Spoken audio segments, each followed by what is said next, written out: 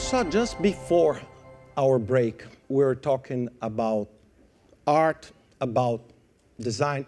What we try to bring to you today is a set of very different perspectives. And in our final keynote, we want to discuss how to transform the untransformable. And to talk about this topic, we invited Dr. Ngozi Okonjo-Iweala. She's a former managing director of the World Bank and two-time finance minister of Nigeria. She's the chair of the Global Alliance for Vaccines and Immunization, Gavi, and she sits on the board of Standard Chartered Bank, Twitter, and the African Risk Capacity, among others.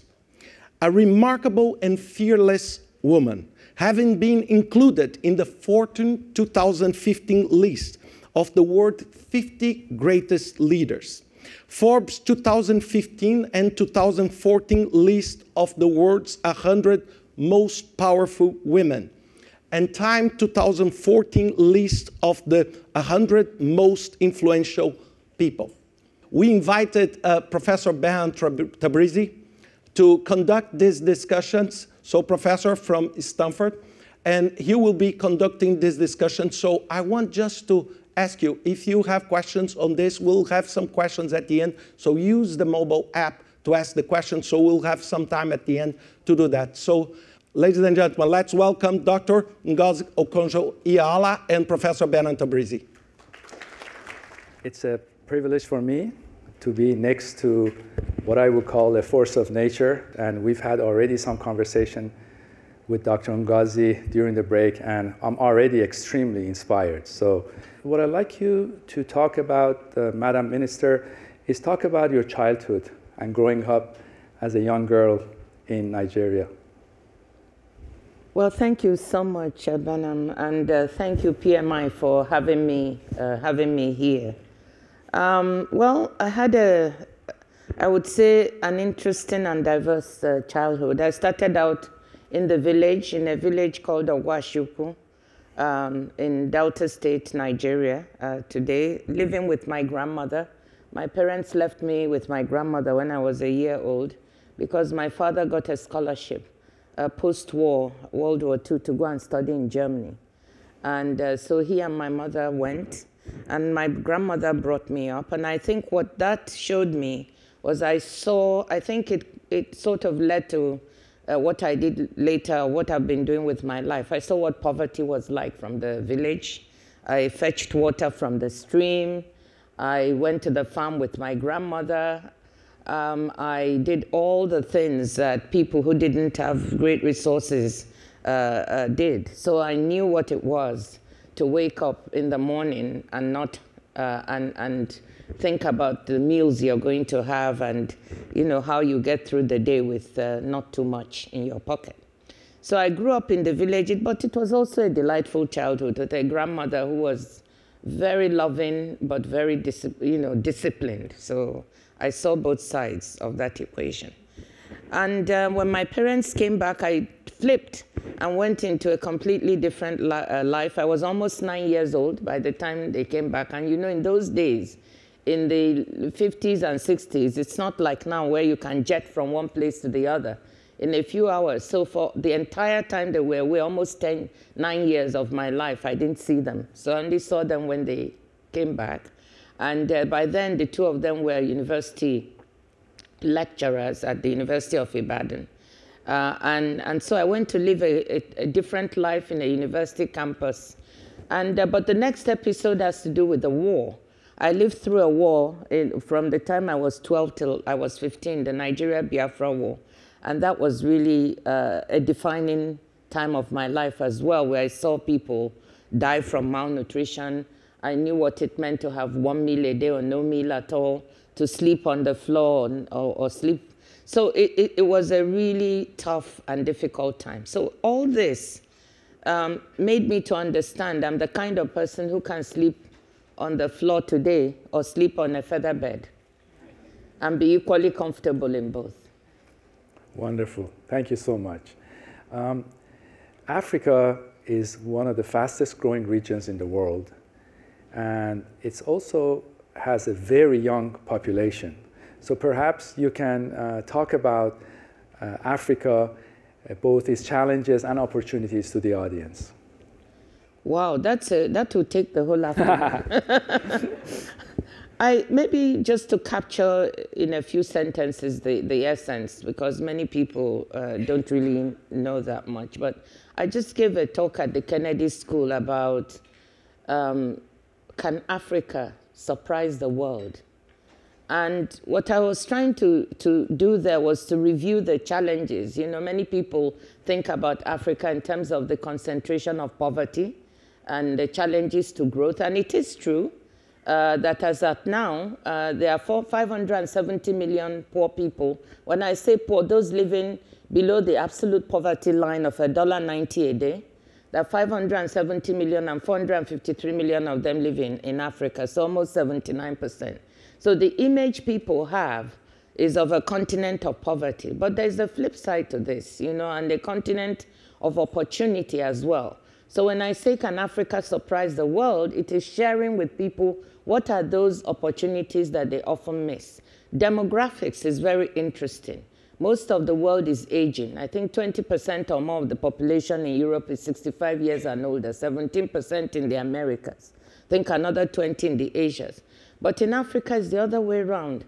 You know, 50 to 60% of the population in most countries is 15 to 35 years old. So the demographics, there's a demographic dividend to be won on the continent. There's a chance for increased productivity, which properly harnessed can really help to transform the continent. And that's one of my arguments. And what will it take? It takes very good economic management. And the continent showed between 2000 to 2015, where it was growing at 4 to 5% a year for 1.5 decades, that policymakers can manage the economy properly. So what I'm arguing is, let's try to build on the successes we've had. We also have many sources of growth on the continent. We cannot do the kind of trick that was done in East Asia with regard to manufacturing, because manufacturing value added on the continent is about 10% and has stagnated. But there are other sectors in services that are really growing very fast and can help to transform the continent. So these are some of the arguments that I put forward. The third piece is technology. And many people don't know the mobile phone revolution. In a population of 1.2 billion, there are 750 million mobile phones. So a lot of services, a lot of are being transformed, and people are being included in the economy in many countries in ways that were not before, simply because of this technology, not your sophisticated high-end, but even sort of low-level technology, what you can do and the information you can disseminate through the mobile phone. So I make the argument that, okay, internet penetration on the continent is about 20%, very low, but among the young people that I talked about is 40%, and likely to rise. And these are the people who are going to run the continent. They are more digitally connected, more technology savvy, more willing to take risks. And so based on some of these things I've laid out, I believe that the continent can indeed surprise the world and turn around this cycle of poverty into a cycle of opportunity. Excellent, thank you. As you know, all day we've been talking about the high failure rates in organizational transformation. You have a much tougher task, and that is transforming a governmental institution. Not just that, but also transforming government. And tell us about how can we actually improve the chances of success with transformation of both the government and the country. Well, let me say that one of the things I learned, I went from the World Bank, I had a chance at government 2 times. The first time in 2003 when I was asked to come and become finance minister, I was a vice president at the World Bank. And I resigned and I left. At that time, the World Bank was under the President Jim Wolfenson, who had carried out an extensive program of change in the bank. And I was lucky that I was promoted to be Director of Institutional Change, meaning that I had to help implement many of the transformations that he was talking about and trying to get through in the institution. So it wasn't that I read any great books. I was not an organizational guru, but with the knowledge I had, I knew it was going to be very difficult at home to try and transform a country. But that's what we set out to try and do. Many people regarded Nigeria at this time as unreformable, incorrigible, corrupt, weak, all the things you can think about, impossible to transform. But we thought that with the high leadership of the then President Obasanjo and a good diagnosis of what were the things ailing the country, a clear vision of what results we wanted to achieve. So there were two ends of a book, if you will. The first was a vision of where we want to go and who we want to be. The end is results that we could measure to show that change was really happening. And in between was this deep diagnosis, not of the symptoms, but of the deep causes of what was wrong, and then a strategy for implementation and a team to really try and implement this within government. So this is what we had. And my story is, I captured it in a book called, which I actually brought a lot of props. I don't know if I can reach it. I'm very short, so short arms, you know. But it's called Reforming the Unreformable, Lessons from Nigeria. And what I tried to do was to talk about, you know, how did this transformation work? Where did we succeed and where did we fail? And you know, we had 4 years. The term of a president is 4 years to achieve this. So it's not like we had 10 years or 15 years to make it work. And I think that in the 4 years, we had remarkable success because we had a president who believed in the transformation.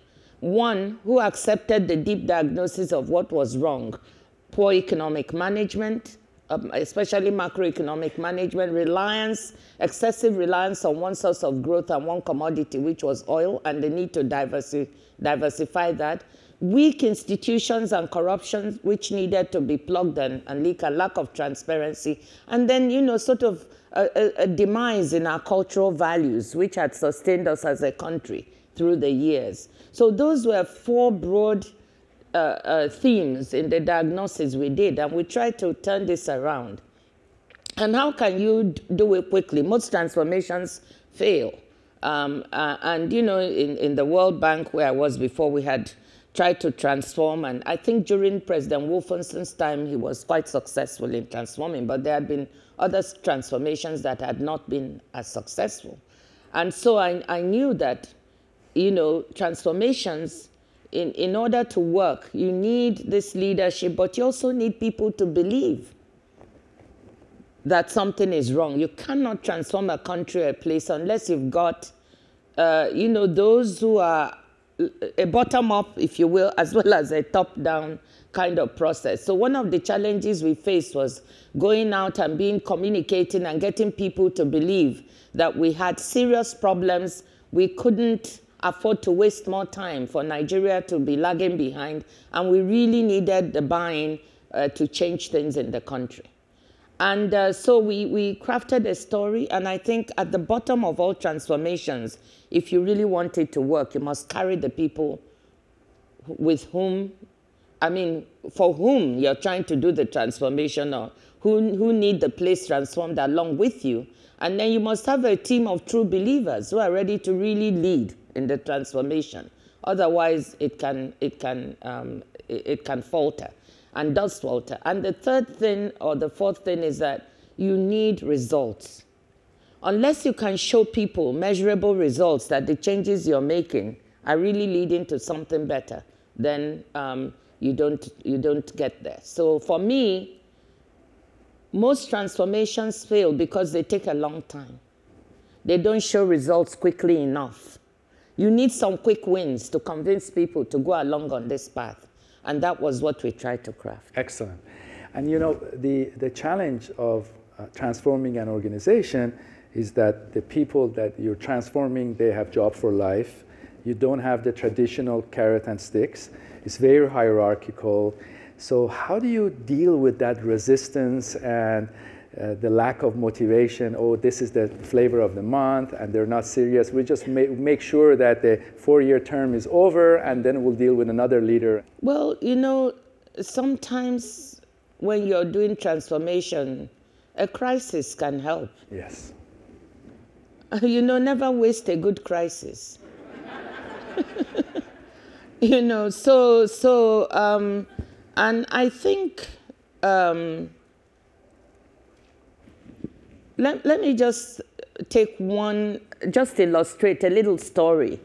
And this is within government. You know, I was Minister of Finance for the first 3 years, and then I was asked to go to the Ministry of Foreign Affairs. And so you're transforming, trying to do a whole of government transformation, which is very difficult. But within that, you know, you also have to convince each ministry and each sector. They have their own particular problems. So you can't just use a broad brush approach. Yes. Meaning that you've got to sort of analyze what is wrong in that particular sector and to show them. So my story with the Ministry of Foreign Affairs, you know, first of all, it was very difficult for me because I'm a finance person. What am I doing here? But I determined that, okay, if I go there, we are going to have to try and get the people more excited, more looking inside to see what is wrong, and more trying to change themselves. So the first thing I did when I went to the ministry, at that time, they were building a new building for them. It was going to take another couple of years. They hadn't moved in. But I noticed that the present environment, the building they were in, was so unexciting, so demoralizing. You walk in, this is a Ministry of Foreign Affairs. The first thing I noticed were scattered chairs everywhere as you entered. Guards who were sitting there lounging and slouching over their desks. The elevator as you came in didn't work. My office was on the 6th floor, so I had to climb 6 flights of stairs. Very good for me because I need the exercise. But you can imagine ambassadors coming to see you and climbing 6 flights of stairs in a big country like mine. So there were all these outside things, and I found the morale. So what was wrong? The physical environment in which they worked was unprepossessing. There was no light most of the time. There were electricity outages. You know, the rooms were stifling and hot. We couldn't receive cables because things were not working. You wouldn't believe this. I mean, I couldn't believe it. And so I thought to myself, how are you going to get people in here to even listen to the big things about transforming and serving the country better when their own particular physical environment doesn't work? So I tried to find out, why is it that this ministry is sitting in a corner where they don't get electricity regularly, and this is our Foreign Affairs Ministry? So I called the electricity people and heard there were some problems with the transformer in the place. To cut a long story short, I decided something needed to change in this physical environment in order to snap people back, because everybody was kind of demoralized, coming slouching into work. So I called the electricity people and said, this was a Thursday on which I went to work. I said, by Monday, we have to solve this problem. Long story short, we managed to find a way to get electricity back into the building. I spent the weekend not going over my papers, but clearing all the rickety chairs I found and buying potted plants. I bought a bank of potted plants and lined the front of the ministry. So when people came into work, they saw a totally transformed environment. The elevators were working, etc. They couldn't believe it. Then just as I was getting into the running of and diagnosis of what we would do, a good crisis came. And this was what I exploited. Lebanon, this was 2006, and fighting broke out in Lebanon, and all countries were evacuating their nationals.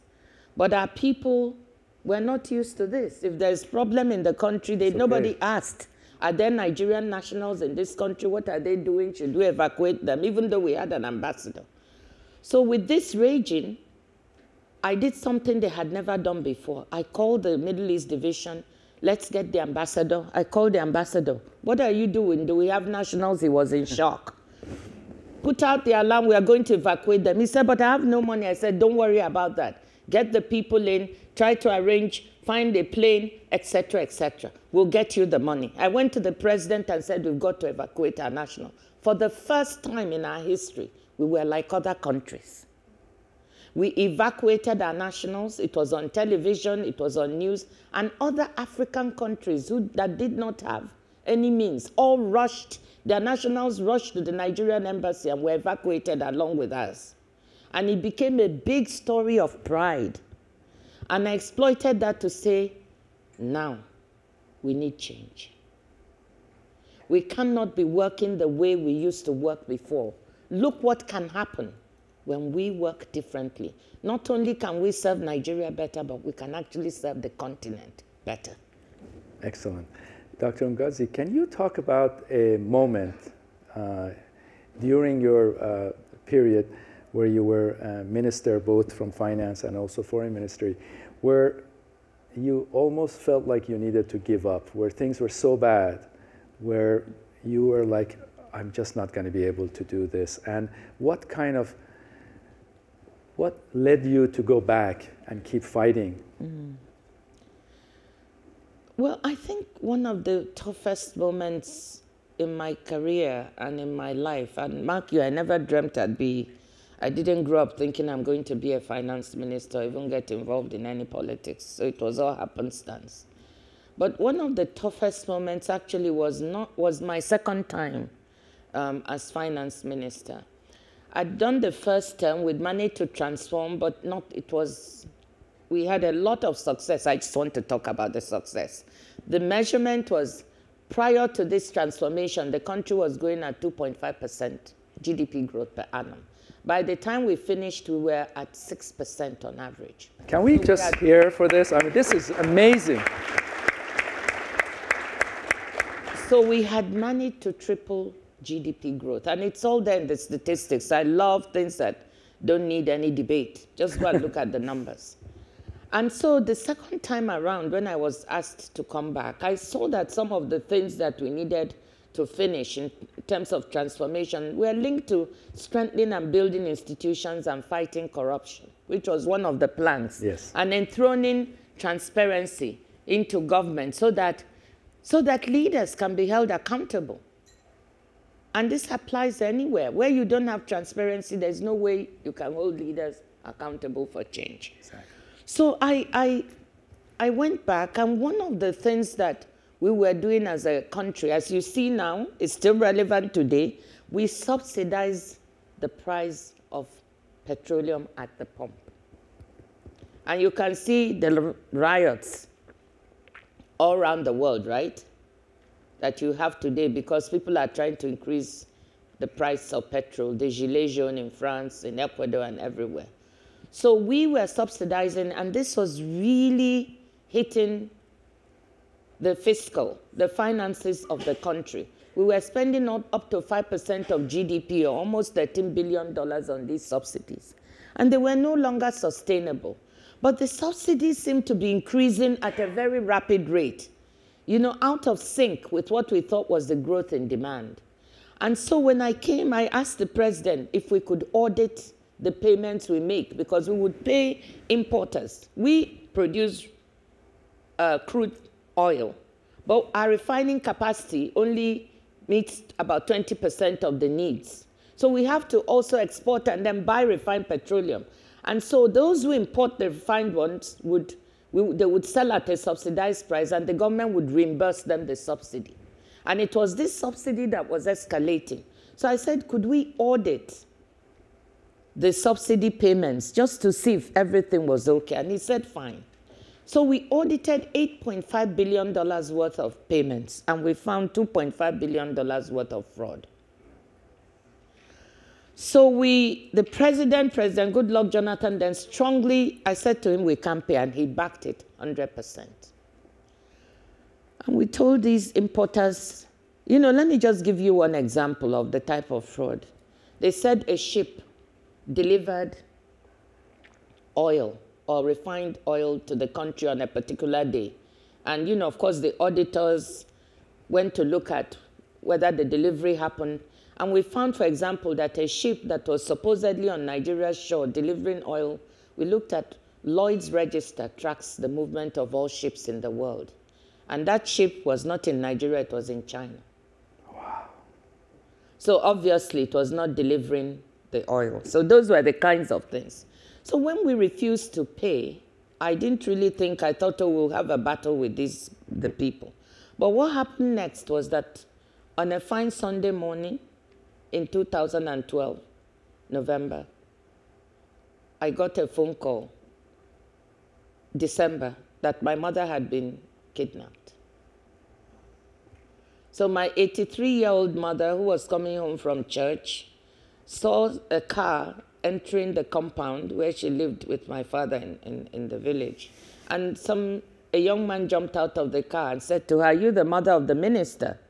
And she was very happy. You know, she thought it was someone coming to congratulate her, as people would do, or your daughter is doing a good job. And the person slapped her and pushed her inside the car. And she was taken. So I was in my house in Abuja. My brother called me to say that he had very bad news. My mother had been kidnapped. My father wasn't there because he was attending a conference in another part of the country. And so we thought it was just one of these kidnappings for money. My father came and joined me where I was in Abuja, and he said, well, let's get ready because you're the finance minister. It's going to be a very heavy demand.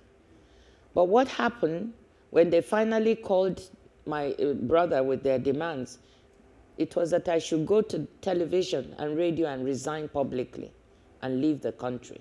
Wow. And I should go back to the US where I had been working at the World Bank and stay there. So it was to cut a long story short, it was one of the worst moments of my life. Because when you grow up, you think of taking care of your parents. You don't think of being the cause of their demise. And left alone, I would have gone and resigned, but my father insisted that I not do so. And he had this joke that he and my mother were really past the life expectancy. So there were no more of use to anyone. So if she had to go, I should not give in. So that was one of the most difficult moments in trying to implement a change and a reform that I ever encountered. The end of the story is good. The president and everybody, there was a huge turnout, beating the bushes, looking for these people. And at the end of 5 days, I think the heat got so much. So somehow she was able to escape from where she was. And she's still alive today.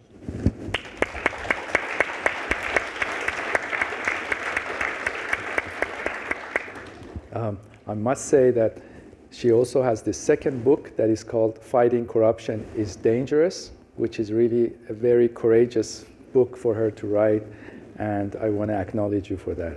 Well, thank you for advertising my books. They are both MIT Press. They are public policy books on Amazon. Yes. Wow. With that, what I'd like to propose is that we open up this for question and answer.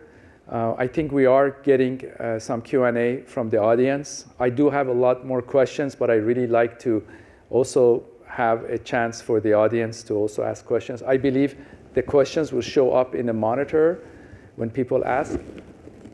How could we, I guess the first one is bottom one. Okay. What are some of the sustainable metrics for a successful transformation for a nation? Well, that's a good question.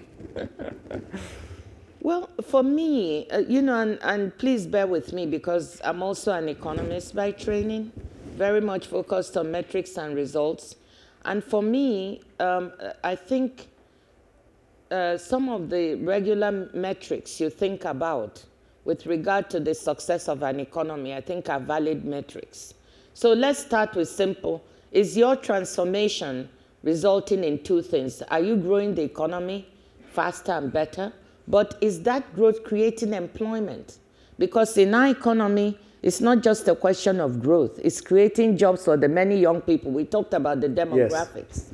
And so you can have growth that is not job creating. So for me, measuring the unemployment rate, the rate of job creation, just as they do in this country, is very important. Some of the macroeconomic metrics for us that matter, inflation rate, You know, we also look at the exchange rate. That's not so important here, but the stability and level of that, in the fiscal deficit. So some of the common economic indicators, but at the end of the day, the issue is, are you touching people's lives? Are you creating jobs? Are you serving them better? Do they have access to better health care? Do they have access to better education for their children? Are the roads working better? And you can develop metrics to measure these, all of these, and capture that. So those would be the ones that I'd focus on. We're getting a lot of love from the audience, just to congratulate you for such an inspiring history and story. Can you give advice for young generation that are struggling to find their path and meaning in their life? How could they transform themselves? Well, I hesitate, you know, to dole out advice, because I think I myself need advice a lot of times. But, you know, the biggest thing for me that worked for me is believing in your own self. And then asking yourself, but why are you here? You know, and what I asked myself, why am I here? You know, the purpose is, could I do something that would change someone's life?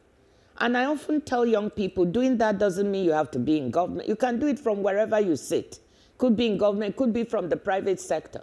The private sector side is what I'm doing, making a meaningful change, even a small change in the lives of others. Am I contributing to something bigger than myself?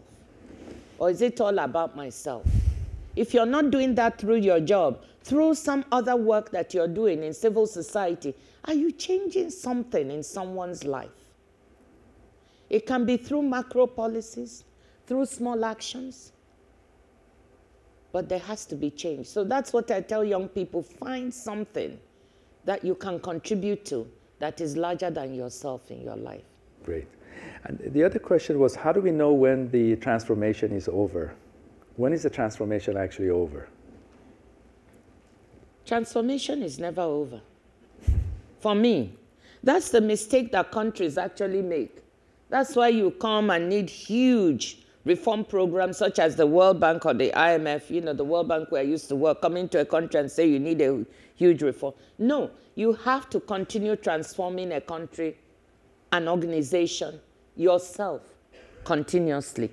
And to me, what does this mean? In this era of change, it means continuous learning, always being curious, always trying to find out what is happening next, never being complacent. So for me, transformation is not a one-time affair, it's an ongoing thing in a life. Great. And how can we make transformation more inclusive and more sustainable? I think for me, transformation works best when the people, again, you know, when you do transformation to people, it doesn't work as well. You can do it, but it's not as sustainable. But if you bring people up to agree that they need to transform and include them in actually diagnosing what the issues are and how things need to change and what part they can play, then you have a more inclusive and a more sustainable transformation. Good. So in your organization, don't neglect what the youngest, newest comer has to say, because sometimes they actually come in new, can see all the ugly things in the organization that people who have been there for a long time cannot see. So I would include even the young voices in that. You know, while you're saying that, I see a young lady going to her boss like this. Like, how is it like to be a member of Twitter board at the same time chair Gavi? Are these two different universes? Yes, they are, but they intersect somewhere. And that's what is fascinating to me. You know, Gavi, you know, the Global Alliance for Vaccines and Immunization is the organization I chair the board, whose goal is to immunize all the children in developing countries. We work in 63 countries, and so far we've immunized 760 million children and saved 13 million lives in the 20 years of existence of the organization. And that, you know, Twitter, as we all know what Twitter is, but Twitter's objective is to enable the world to have meaningful conversations and dialogue. Meaningful conversations and dialogue. So to connect people around serious issues. It's not just these tweets you see coming, but there are people on a platform having a dialogue about serious issues. And for me, one of those serious issues is, how can we have a world where we have access to life-saving vaccinations and there are still children dying because they can't afford to have this? And what can we do to change that? So I'm in an organization that has a platform that can encourage people to have that kind of conversation about how to save the lives of children under 5 in this world. This is a question that's not being asked, but I'd like to ask you, and that is, you were a trendsetter, the first woman foreign minister, finance minister. What message do you have for the women leaders and future leaders, if you will, when they're dealing with either a glass ceiling or challenging environments where they like to be able to push through it? I think the glass ceiling is real, and you know, I've encountered it multiple times. But the answer I have to it is excelling in what you do and not giving up in trying to get where you're going. Excelling in what you do, making your voice heard, but not giving up. It's very easy to get discouraged when you get to a point and it seems like you can't make it. But sometimes if you look properly, an opportunity may present itself, and that may enable you to break through. What do I mean? I saw one time in my own career, multiple times, there were assignments that nobody else wanted to do because they were risky, they were unpleasant. Certainly the men did not want to do it. And I, in one case, was thrown into the assignment. I didn't really volunteer for it. I was thrown into it as a younger person. But I managed to carry out that assignment. This was at the World Bank successfully. And it really gave me the kind of exposure I would never have had. You know, the vice president of the unit in which I got to know who I am, because when I was leading this assignment, the president in the country in which we had the problem kept sending messages to the vice president, ministers to come and visit him. And they were, each time they came with a complaint, I was the one hauled up to explain why this project was not working. And in the end, we managed to clean it up and make it work. And that just kind of gave a breakthrough. That was, and that, you know, sort of gave me the visibility. And from then on, I went on. So not every assignment I was given was a pleasant one. Not every assignment I sought to take was a pleasant one. But it gave me the opportunity. I felt I could do it. So don't take it on if you can't make it. But if you can, it can give you that breakthrough. So that's my advice. Be a bit of a risk taker. I've taken a lot of risks in my career. And the last one almost resulted in something quite adverse. But the way to break through is to be a little bit of a risk taker. And this applies to both men and women. Great. Thank you so much. I'm going to end, Madam Minister, with this question about what is your vision for Nigeria 50 years from now? 50 years is too long. I mean, Nigeria should be doing much better now. So 20 years from now, you know, we should be a country where my vision is a country where nobody is living below the absolute poverty line, whatever that line is at that time. Today is $1.90 a day. You know, where Nigerians have access to electricity. 55% of the people in my country don't have access to constant electricity. That should change. Good roads, basic services and infrastructure, access to education and health. A country where we are on top of skilling. because technology is going to change everything. So it's a country where young people are agile, flexible, and able to adapt to whatever is coming down their way. Nigeria should be a member of the G20 by this time. We can't wait 50 years. 10 years from now, 15 years from now, we need a total transformation that should put this economy right where it needs to be, among the 20 strongest and largest in the world. Wow. Let me acknowledge you for just this extraordinary presentation. This has definitely been one of the highlights of my life. I want to really acknowledge you, and thank you for the audience for great questions. I believe Madam Minister will be around a little while after this if you have any other questions. But thank you so much again. Really appreciate it.